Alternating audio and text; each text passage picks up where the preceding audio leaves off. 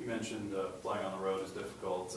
How important is it to get that energy from the guys for a road game like this? Well, we have to find out if we're going to be a front runner type of team that only can play in front of our big home crowds, or if we can get up and play when there's a smaller crowd at the venue. And we didn't perform that test very well at Drake, so we'll talk about it a lot this week. And I think our guys will do their best, to get inspired and to go out and get a better performance on the road than what we had before.